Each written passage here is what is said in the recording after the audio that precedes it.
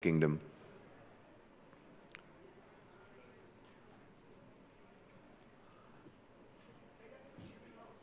You've been announced. Please join us on stage.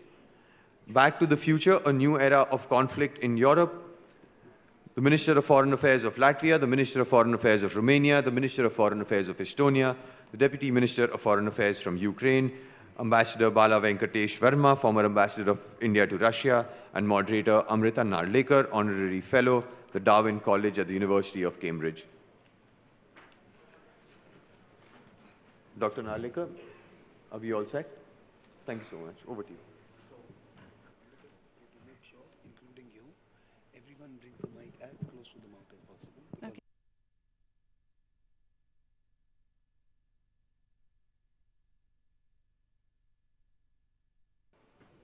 Over to you.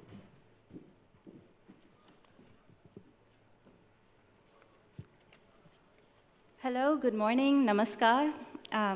Many thanks, first and foremost, to Samir Saran and the team for organizing another great Raisina Dialogue, and a very warm welcome to all of you on this third day of the conference, and it's great to see so many of you here. Our session today, as you can see, is called Back to the Future, a New Era of Conflict in Europe. And there's a question mark there, and I don't think we need a question mark, because it's been 2 years, almost to the day, since the Russian invasion of Ukraine, and that war has continued. Europe is no longer a zone of peace. The transatlantic alliance is needed more than ever during these testing times, and yet we know that it is also facing severe challenges. The need for global cooperation is great, but the global south, as you are aware, has been hesitant to become party to what many countries see as a European conflict. Instead, the global south is seeking ways to mitigate the spillover effects of the war. And amidst all these changes, the EU and its members and its member states are having to rethink, reconsider, reflect on their own roles. Now, on their own roles, and in terms of being military players, in terms of security players, in terms of geopolitical players, in terms of geoeconomic players, right? So Europe is undergoing a very serious self-reflection process as these changes occur within and outside. Now, we have with us today a distinguished panel with speakers who are very well equipped to help us better understand the problems and hopefully also explore innovative solutions, write a new script together for the future. We're going to have 2 to 3 rounds of questions, and our esteemed panelists have agreed to be brief because there is a lot of ground to cover. And we want to make sure that you are able to engage as well, dear members of the audience, and to ask your questions. So short and succinct is how we will keep it and cover vast ground together. So and I will go in the order this way, yes? Moving this way, if that's okay, yeah? All right, let me start off by inviting the panelists to share their assessment of the situation in Europe today, since Russia's invasion of Ukraine, and especially in a world where there is so much disinformation, and there is the availability of instruments through which this disinformation can spread fast. You have facts on the ground. Please give us your assessment. Over to you, Minister. Thank you very much. If we are running out of time already now, so I will be very short and precise. You know, everybody's talking about the Russian war in Ukraine or Ukraine war, but actually we have to name, we have to define what it is. And of course, Ukrainians, they have really fight it well, and the meaning of Putin had an idea about the special operation for the 6 days. May I ask you to come closer to the mic, please? Okay. Thank I hear you. what I'm talking about. You don't hear me. So instead of 6 days of special operation, what Putin planned, now we have like 2 years full-scale war with all the horrible things. And it is not just a military conflict. We know that more than 20,000 kids has been deported to Russia, and all the awful things what has happened. But about the fake information and false information, we have to understand globally what it is. It is not just a military conflict, and it is not just like the arguing about the borders, which is part of that. But it is what Putin has said publicly. Putin has said already years ago what is his plan: restoration of imperium. So this is, Russia wants to get back lost colonies. This is exactly what it is. And it didn't start like 2 years ago.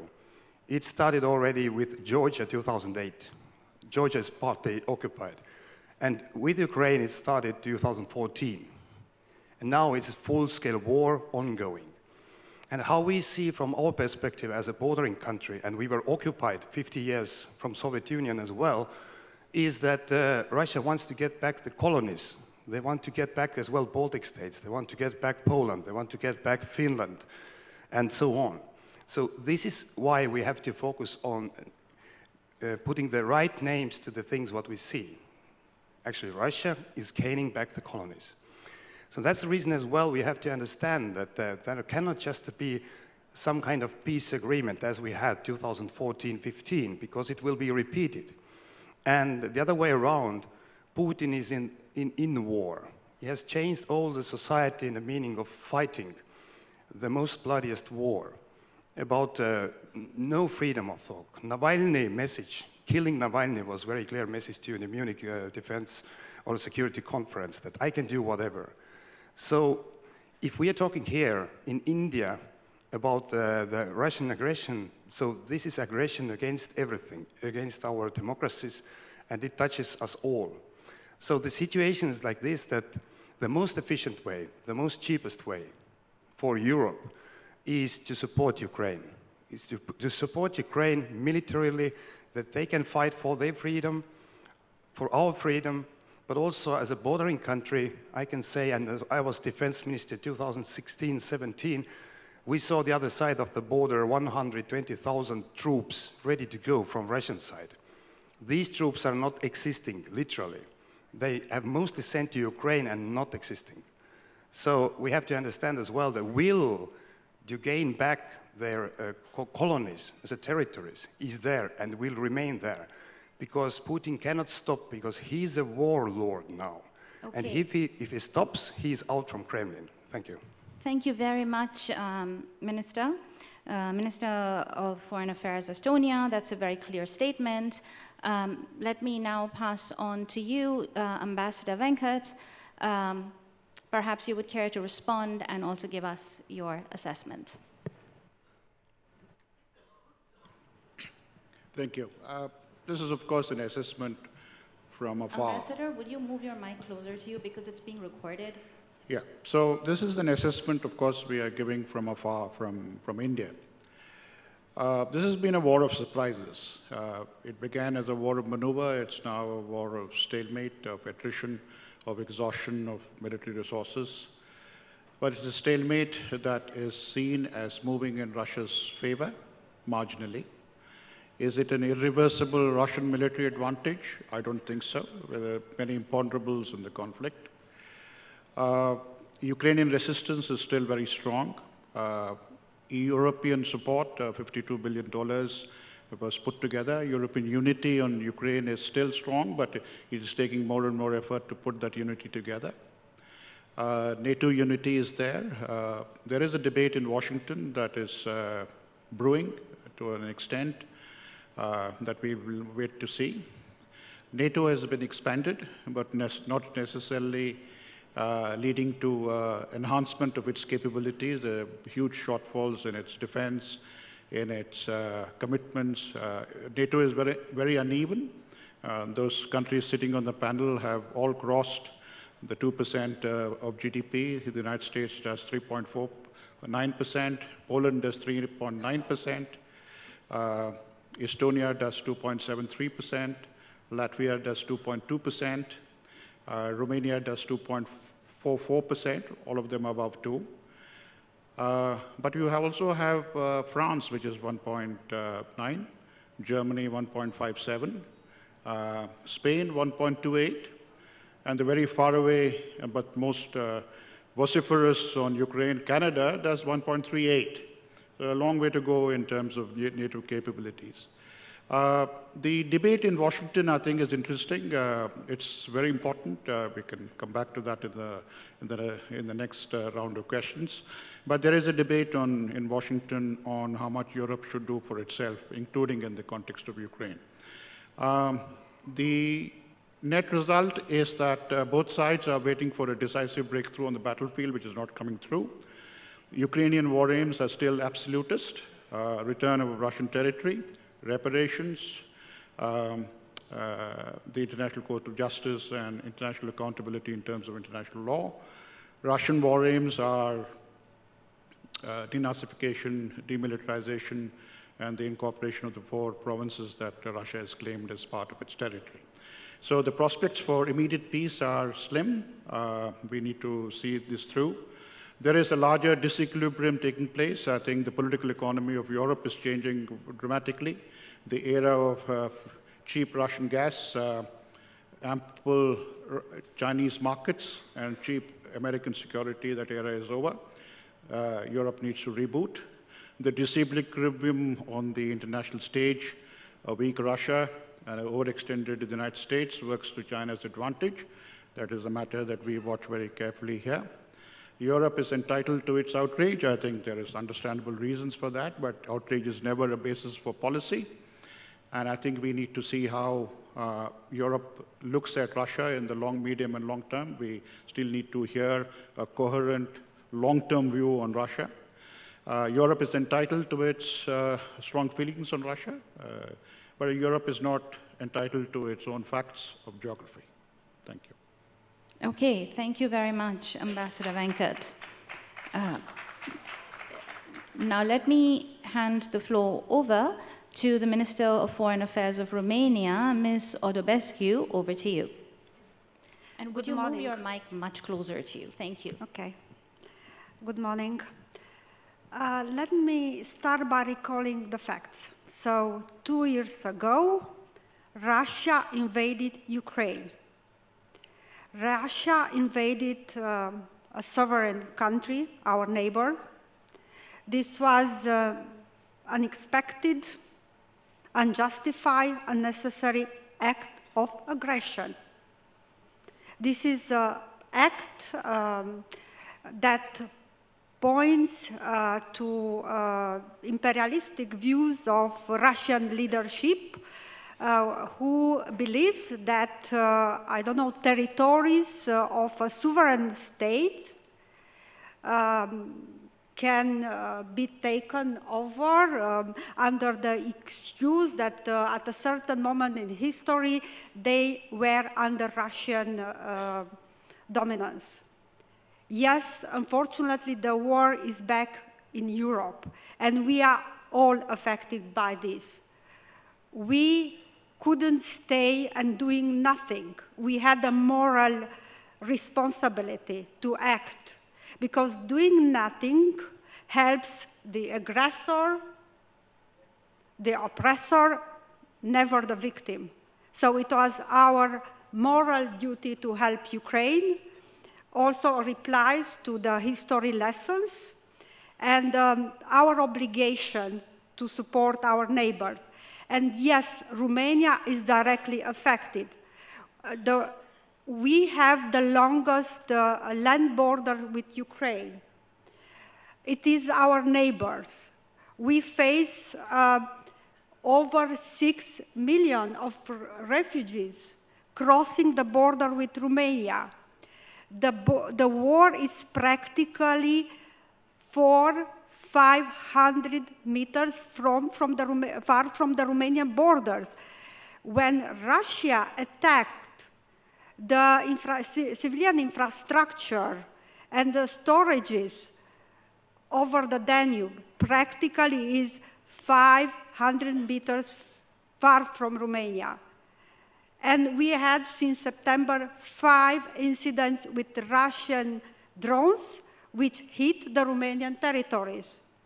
And unfortunately, the Black Sea is not anymore a peaceful sea, because we have a war in the Black Sea. Mines are floating in the Black Sea.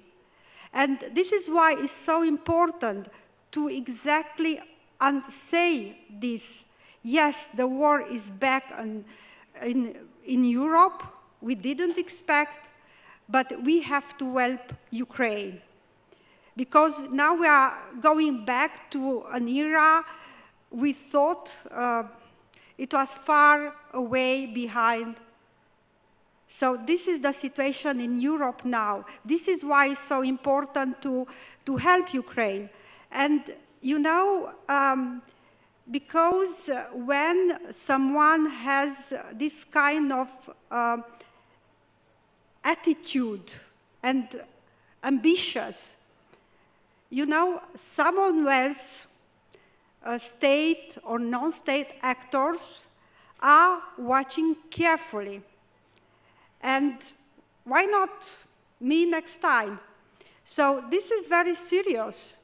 It gives reasons to others to act in a similar way. This is why it's our responsibility to support Ukraine. And this is what my country did and will continue to do it until Ukraine's victory. It's important because this war is not only about Ukraine, it is about our principle, about our values, about the fact that our neighbor was attacked over the night. So this is why it's important to explain to our partners what is the situation, what are the consequences on all of us. Okay, thank you. Thank you. Thank you very much, Minister.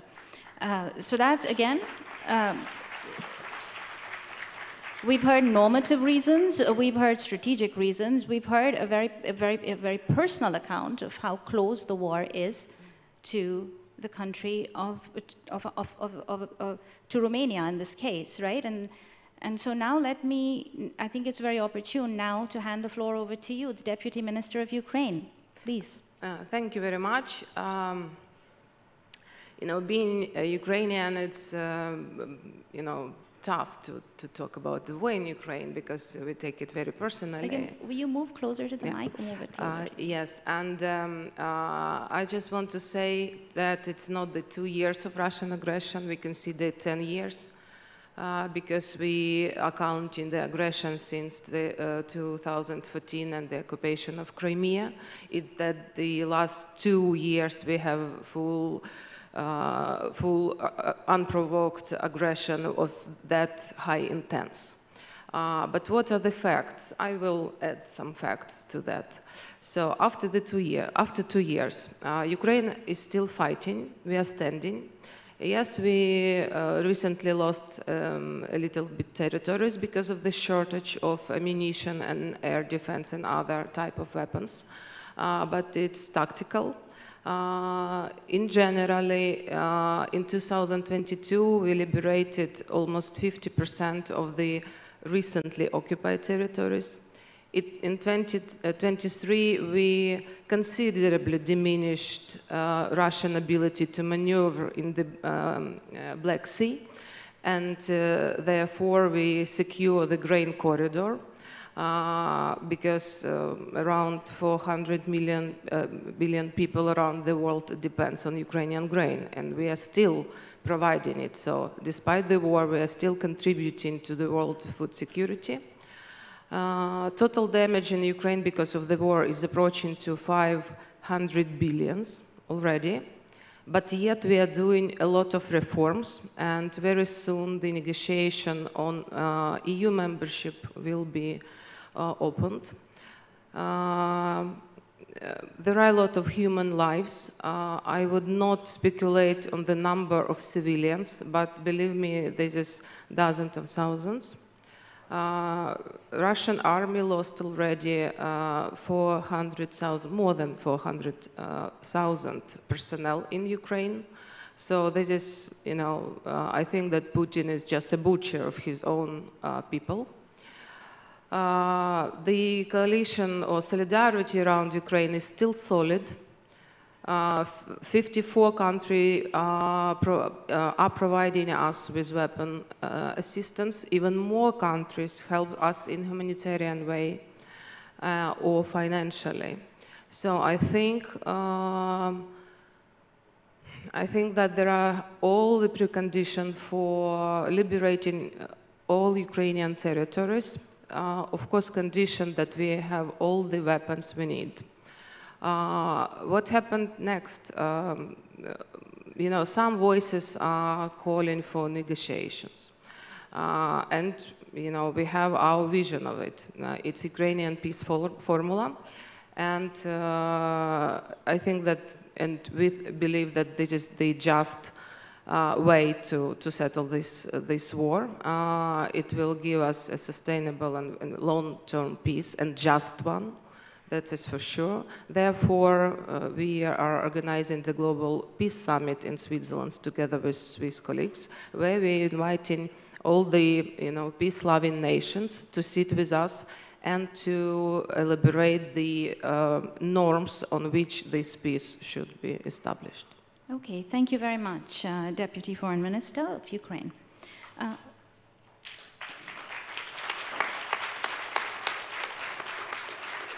And you have the final word in this first round, Foreign Minister of Latvia.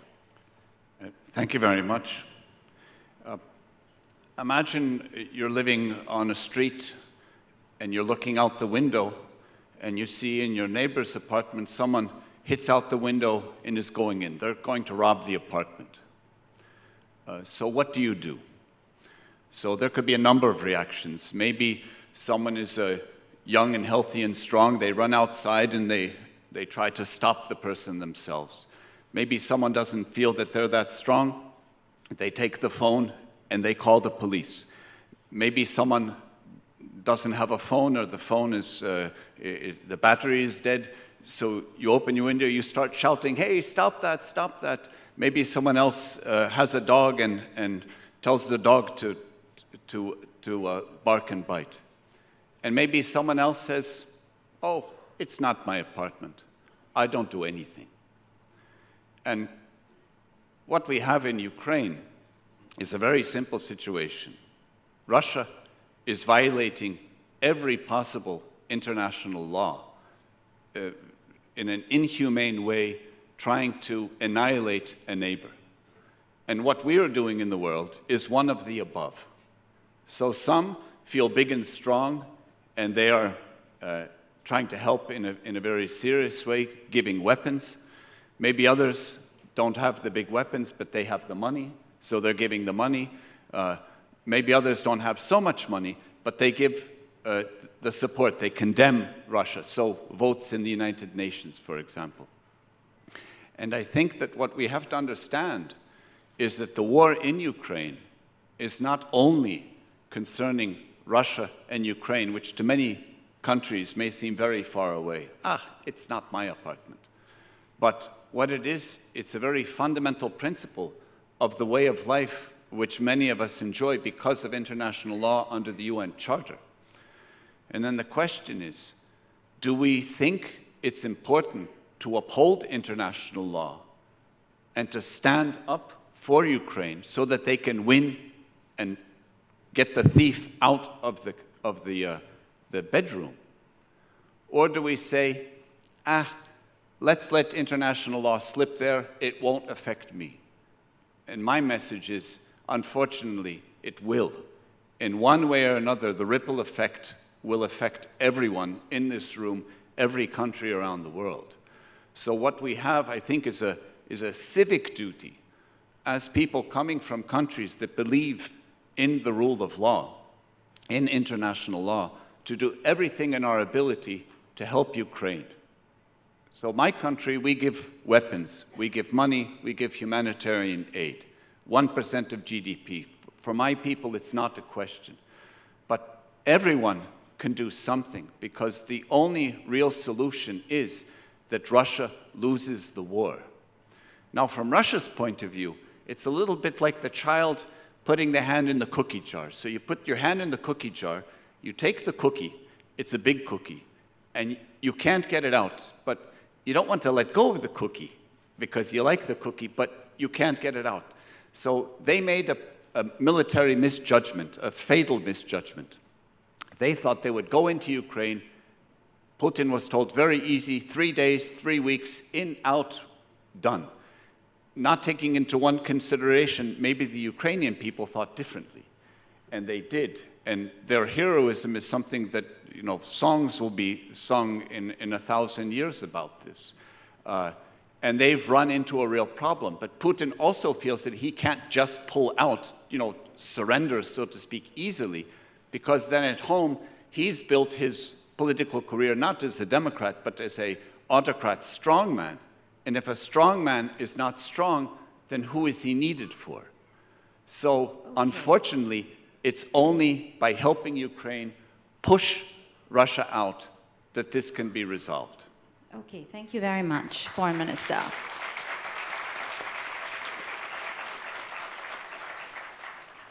So now I will sort of perhaps move in this direction, back, you know, from you, and I'm going to combine two sets of questions because all of you from the Baltic states have made a very clear case on why there has to be pushback, right? There are good, if you've talked about democracy, you've talked about international law, you've talked about strategic concerns on your borders and the ripple effects, right? And we've also heard from Ambassador Venkat how the world has changed, that this conflict is not going to end anytime soon, and oh, NATO, yes, it's expanding, but there are problems within NATO. So I'm going to combine two sets of questions. You pick and choose what you would like to cover. Again, keeping your answers succinct so that we can get questions from the audience as well.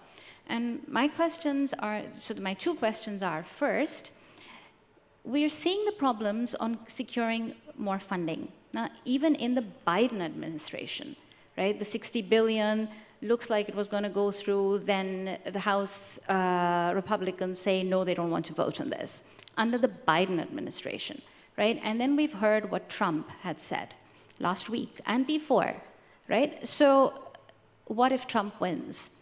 You know, what can Europe do in a world where many members, and especially the most powerful member of NATO, is seriously questioning its own commitment? So that's the big NATO question, and what can EU do about it, and what can your countries do about it? The second question is the global south, right? And here we know there are divergent views, and you've made a case for why everyone should stand up for this. But these are also countries that have very immediate concerns too, such as food security, such as energy security, least developed countries, right? So in terms of the global south, what idea, maybe share one idea on how you might win hearts and minds in the global south. Just one idea from you, each. Okay, over to you. Well, one, in terms of the global south, this war can be understood very simply as a war of colonialism. Russia is still an imperial power, whether we want to admit that or not, and they view Ukraine as their birthright, so to speak. They have a right to this territory. They deny the Ukrainians are a separate people, a separate language, a separate culture, a separate identity, and they're willing to kill all of them to prove the point. We've seen this, you know, many countries know this from their own history. Well, this history is still living, unfortunately, in Russia today, and the object right now is Ukraine, but that's the way I see this. Regarding NATO, these are very difficult questions to try to put together, but see, Russia was preparing for this war and was ready to gear up its war industry, its manufacturing and everything else. In Europe, we've been living very peacefully, some of us getting a little round in the belly because of the good life, and not really thinking about war as a real consideration. 2 years ago, 2 years and 1 week ago, There are many European heads of state, I was a prime minister at the time, who simply did not believe that war would actually break out. The buildup of the, no, somehow it will work itself out, with the assumption that Putin has the same calculus that we have, that peace is a value in and of itself. Well, that was a fatal error. And Putin caught us a little off guard, having underinvested in our own collective defense for many years. This is being resurrected, it's being corrected right now. So Europe, we're a little bit behind the curve. So many of us are now spending at least 2%, but our defense industry, producing weapons and ammunition that we can help also to send to Ukraine, this is still not, shall we say, on a war footing, but it is in transition from a peace footing to a war footing. But we will get there. And in terms of NATO in the future, well, we will have to have a long-term, at least a 20-year deterrence against Russia, because even after this war, we will still have Russia as a problem in Europe, because it will not be reforming. I see no signs of that anytime soon. But in terms of the transatlantic relationship, many US administrations have actually, I think, a valid point. In Europe, we are actually quite wealthy. We should be investing more in our own defense, being a bigger, shall we say, a booster to NATO, because after the Second World War, many countries maybe got used to the fact that sort of it was a given that US did security and Europe did prosperity. Now Europe is also understanding that prosperity is only there when you have security, so you have to invest in that as well. It is being done. It's happening slower than the Ukrainians need, slower than what I would want. But we are making this transition. We have to keep our eyes open that for the next, say, 20 years, Europe will have to spend much more on its defense, which will be politically difficult, because that will mean a little less money for schools, for hospitals, for police, for everything else, or a little higher taxes. And I have not yet met anyone who likes the idea of higher taxes, so it would probably mean wiser spending. But we have to do this, and I think we have to pick up our weight, because we actually are more than capable of doing this. Yeah. Thank you very much, Dr. Kariņš. And I'd like, one of the, you said a lot of, you gave us a lot of interesting ideas, but one of them is also how Europe got into the habit of thinking, we do prosperity, the US, you do security. But we're also in a world of geoeconomics, weaponization of interdependence, and we saw the costs of this when we in Europe tried to disengage from Russia on energy, right? So in your comments, if one of you wants to pick up also on the interdependence, weaponization of interdependence question, please feel free to do so. Over to you, Deputy Foreign Minister. Thank you.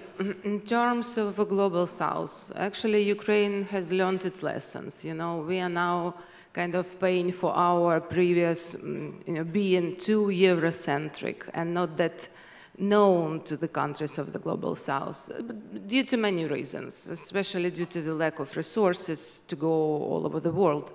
But we are working right now very intensively on trying to reach to those countries in Africa and Latin America and Asia, Arab countries especially. The idea is to show them our added value. So what Ukraine could do for them or what we could do together. So it's not only about, oh, please help us with Putin. No, it's not like that. We are, for example, a Grain from Ukraine initiative. So this is actually, the providing grain to, Ukrainian grain to the countries in need on the brink of the humanitarian crisis and providing it for free. And yet we are still in war and we are capable to do this. And I think that around 22 billion ton of grain from Ukraine initiative, grain from this initiative were sent to the African countries, several African countries last year. So we continue. So we have this added value for them. We have something that we could provide.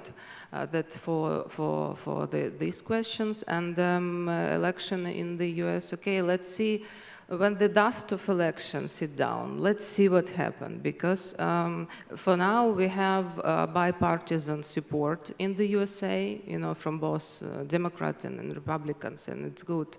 Yes, of course, there is some problem with this package of aid, and we are impatiently waiting for it. But I would like to remind you then, at his first term, it was Trump or Trump administration who unlocked the lethal weapons to Ukraine, and then the provision of lethal weapons to Ukraine, and it was Trump, not Obama administration, and it was Trump administration, or his.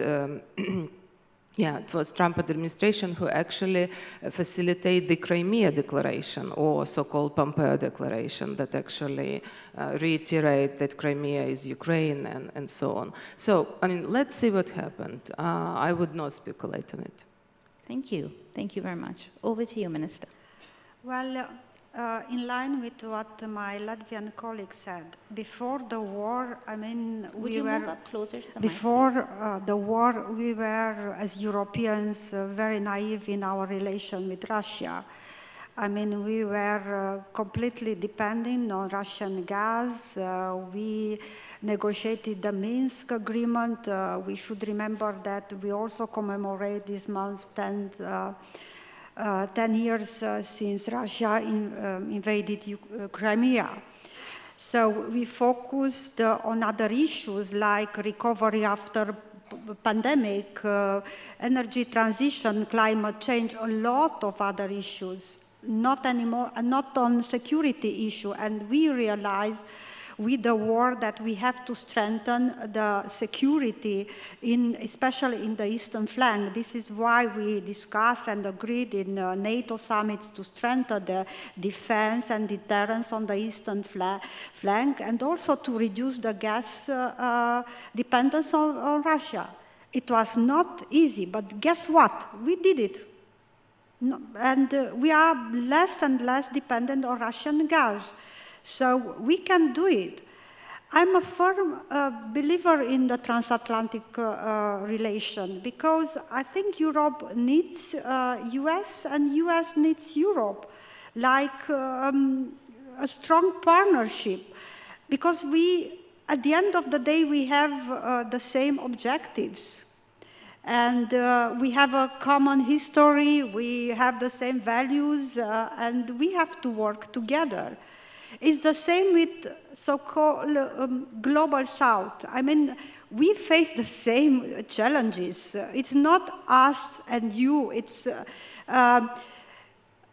everything. What's happens in Europe affects other parts of the world, including Indo-Pacific. What happens in Indo-Pacific affects Europe. We are living in the globalized world. Yes, Ukraine is geographically in Europe, but we all suffer the consequences of this war.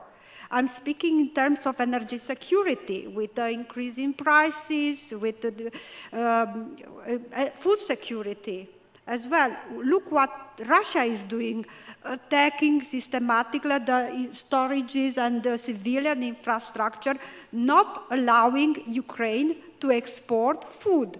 And this is why Romania is committed to help Ukraine. Practically, with the support of European Commission and US and other partners, we put in place a system, so-called solidarity lanes, to help Ukraine to transit the cereals. More than 23 million tons of cereals have transited to Romania, to the countries in need. So we face the same challenges. We face the same consequences of the war, irrespective where we are geographically located. Thank you. Thank you very much, Minister. Ambassador, in the interest of time, Ambassador and Minister Margus, may I request you, Ambassador, perhaps you could address the Global South question, and Foreign Minister Margus, perhaps you could take on the NATO question in 1.5 minutes each. Yeah, I'll Thank be quick. The longer the Russia-Ukraine war continues, prolonged, it is not in India's interests, absolutely. Let us be clear on that. Because it has a huge global impact in terms of disequilibrium I was speaking about. So we would wish that Europe finds a way of dealing with its security, rebuilding its security, but also finding a way of engaging with Russia. Also this is also against the context of what is happening in Washington. There is a strong sentiment in Washington that Europe should now stand on its own feet and look after its own security. This is not to degrade the NATO alliance, but that is a fact of life. The longer the Russia-Ukraine war continues, India and Europe will be competitors for the attention and resources of the United States of America. Now, if Europe wants to come to the Indo-Pacific, I think a good beginning would be made by Europe looking after its own interests in Europe. On the Global South, let us be clear. Like India, there is widespread concern in the Global South on the violations of the principles of sovereignty and territorial integrity. And the Russia's military aggression against Ukraine has definitely brought this up. But I don't think there is a buy-in in the Global South, including in India, in how the Western narrative has been framed on the Russia-Ukraine conflict. It was that it was unprovoked, there was no previous history. There were several instances of possibilities for peace, including after the commencement of hostilities, and these were not taken forward. On sanctions, let us be clear. The view in the Global South is that these sanctions are self-designed by the West, self-approved by the West, self-exempted by the West, and implemented entirely in their own interests. So if you think that there is a buy-in on sanctions from the Global South, we are mere spectators and victims of a process we are not involved with in the defense of a higher ideal, I think you will have to try harder. Okay, thank you, now, Ambassador. On the last question, I would like to add one on India. On the G20, I think if there is a common denominator of a sentiment on the Ukraine conflict, which includes a strong sentiment from the Global South, I think the statement that was issued in the G20 final document, I think, is a very good common denominator, and it's a measure of India's successful diplomacy in the G20 summit. Thank you. Thank you, Ambassador. Foreign Minister, a minute and a half on NATO, please. Thank you. On NATO, Trump. I was defense minister when Trump became first-time president, and everybody was worried what will happen. And I agree with our Ukraine colleague that let's wait. It's campaign right now. Let's wait what will happen, because Trump is not alone, all the US. So actually, when Trump became first-time president, our region gained more troops, more weapons, more tanks, and more military support and money. Second, about NATO. NATO is strong. NATO is solid, more prepared than ever before in our region. I can assure that, because I know that. So this is the case. But it's clear that the European side, these countries who are not putting 2% of GDP in, they must pay. And actually, it was Trump's message as well, if I translate it. We must pay, exactly now. Estonia is putting 3.2% of GDP in. So we must understand, we must invest. And the third is that we have to deal with renewing the European security architecture. It is clear it doesn't work. The principle of neutralities, as we call that, gray zones, it doesn't work. It's like a green light for Russia. And the best proof is, of course, Ukraine, and we are in a clear position. Ukraine must become a full member of NATO. NATO is the only working security guarantee. No other assurances, bilateral or trilateral, they doesn't work. They haven't worked and they will not work. Business as usual never turns back. And the best proof of that is that Finland joined the NATO, but Finland is a bordering country. But Swedish people decided to join NATO after more than 200 years of neutrality. So then you can feel as well what our people are feeling about the threat from Russia, so in Europe. So that's the case. NATO security guarantees, invest more. Let's run the elections in US. whoever wins, US will remain, because it is existential question for US society as well. And of course, it's unfortunate that US has not this political will right now to deliver $60 billion support to Ukraine, but European Union did it. Okay, 50 billion has done. Thank you. Thank you very much. We hear you, Minister. Okay, so we have time for 2 questions. One to you, please, Ambassador, and I want to offer one to the Raisina Young Fellows and the lady over there. Raisina Young Fellow, come up. And then over to you, Ambassador. You get the second question. Yeah. Please be brief. Okay. Thank you very much. I am Yasemin, an academic from Turkey. The positions have been taken by the countries from global south, such as Turkey or India or Brazil, towards the Ukrainian war, have been conceived as kind of Cold War bipolarity, like as if it is a war between democracy and authoritarianism. But don't you think it is more like fragmentation rather than polarization? And also, do you think the conflict in Ukraine, or this kind of conflicts among superpowers, becomes an opportunity for countries, for emerging powers in the global south, to demonstrate their own relevance and ability to make independent decisions? Thank you. Thank you. And we'll take the second question, please. A comment to Ambassador Verma and a question to the Romanian Foreign Minister, with whom I've had WhatsApp conversations, but I have only met today.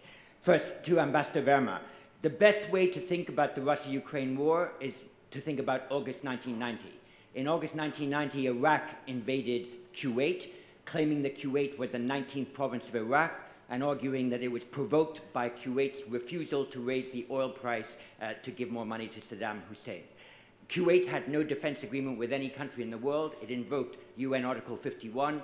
75 countries, more or less, came to the support of Kuwait. No one in what was then styled the Third World, now called perhaps the Global South, opposed Kuwait's desire completely to recover its sovereignty, with the single exception of Yasser Arafat's Palestinian Liberation Organization.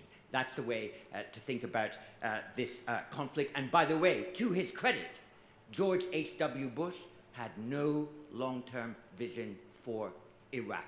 He just had the objective of helping Kuwait recover its sovereignty. It's Russia's obligation to have a long-term vision for itself. And my question to the Romanian Foreign Minister is that Jens Stoltenberg, the Secretary General of NATO, has repeatedly said that NATO will defend every inch of NATO's territory.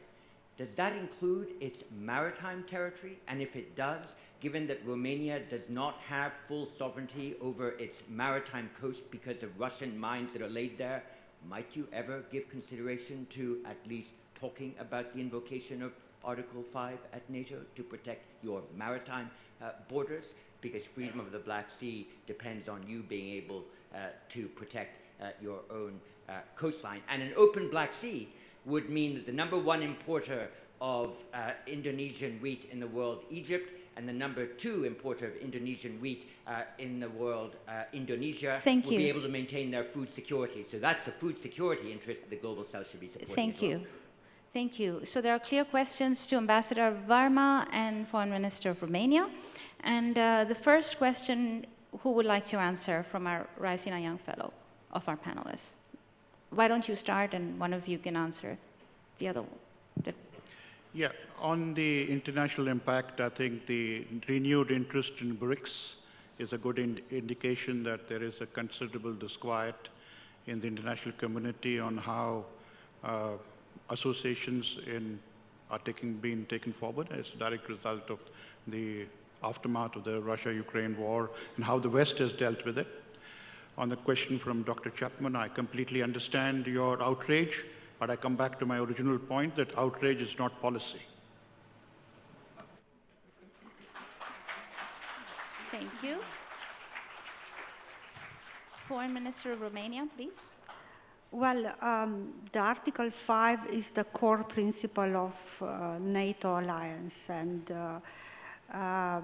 I think our objective now on the eastern flank is really to strengthen the deterrence and defense posture in the region, in the Black Sea, and we are working with our allies with US, with France and other partners in order to strengthen the capabilities and to increase the military presence on our territory. What we are doing also in the Black Sea, because one of the threats and the consequences of this war is the mines floating in the Black Sea. So we have signed recently an agreement with Turkey and Bulgaria for demining the Black Sea. So we are working in this direction. Maybe if I got the question correctly, I just want to underline or to answer the first question. So the way also we see this war, as I said it, when someone bluntly violates the international rule-based order, the humanitarian law, everything, this is carefully watched by other actors, state or not non-state actors having revisionist ambitions or disruptive intention. So as simple as that. Okay, thank you very much. Well, as we've got... I'm so sorry to interrupt. Time's up. But time's up. Yes. Thank you so much to Please the entire panel. Please applaud them.